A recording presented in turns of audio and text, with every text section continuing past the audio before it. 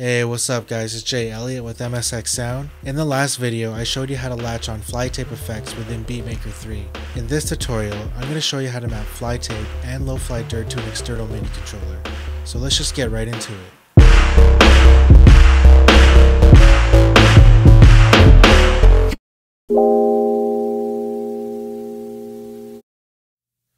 Alright guys, so now I'm going to show you how to map fly tape and low fly dirt to an external MIDI controller via the macros.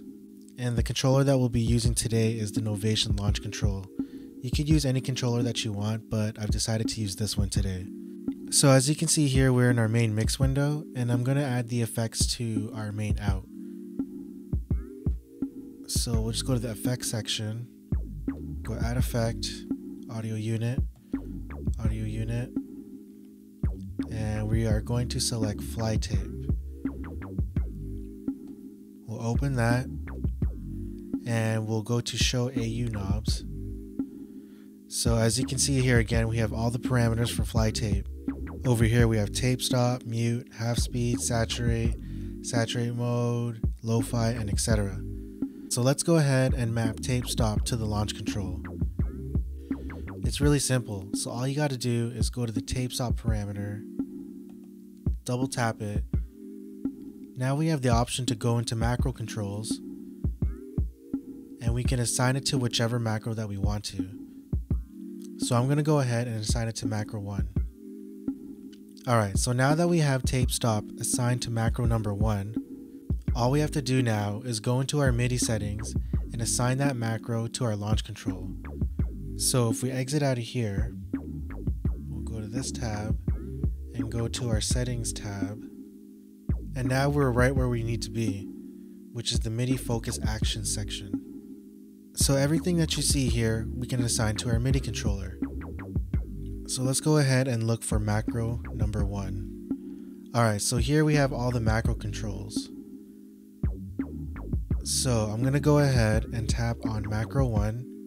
Now all I have to do is press any of these pads or adjust any of these knob parameters to assign that to macro number 1.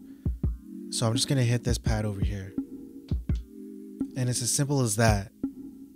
And now that's already assigned to macro number 1.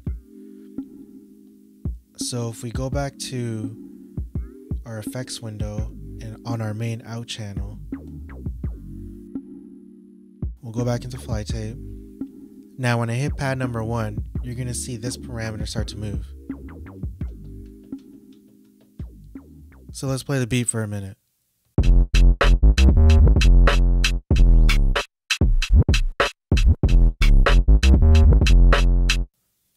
Pretty easy, right? Now you can go ahead and do everything one by one, just like how I showed you. Or you can assign all the macros first, and then go ahead into the MIDI section and assign all the macros to your external MIDI controller. Alright, so now that we got that covered, let's assign low fly dirt to the launch control. So all we got to do is copy the exact same steps. So we'll go to add effect, audio unit, select low fly dirt, open up low fly dirt, go to our AU knob section, and here we have all the parameters for low fly dirt. So the only thing I'm going to assign here is the dry wet ratio parameter. So I'm going to go ahead and double tap the parameter, macro controls, and I'll just select macro 3. So I'm going to exit out of here. Now before I go into the MIDI section, I'm just going to go ahead and select which effect I want to add. So I'm going to select that. Now I can get out of here, go back into the settings, go to macro 3, and I will assign that to this right here.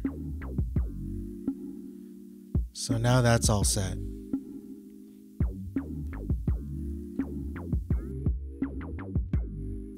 So as you can see over here, we have this assigned to the dry and wet parameter.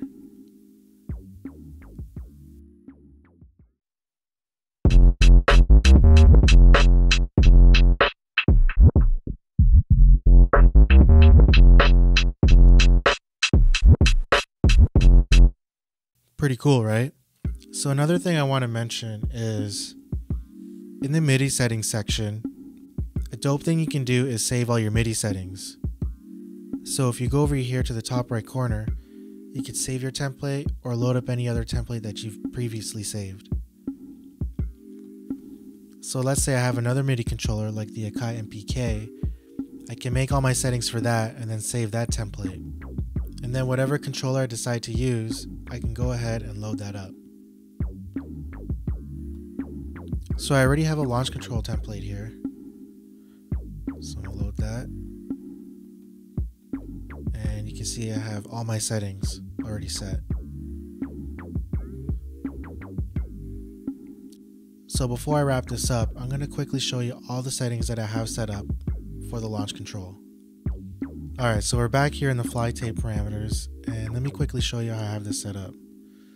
Alright, so I got tape stop on 1, mute on 2, half speed on 3, saturate on 4,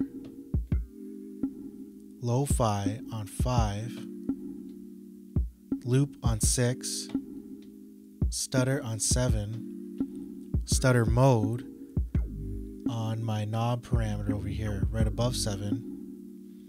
So that will basically change all the different time signatures for stutter mode. And then I have noise set over here and my pitch slider set on this knob. And I also have lo-fi dirt assigned here. Cool, so now you've seen how everything is set up. Let's go ahead and start playing around with this.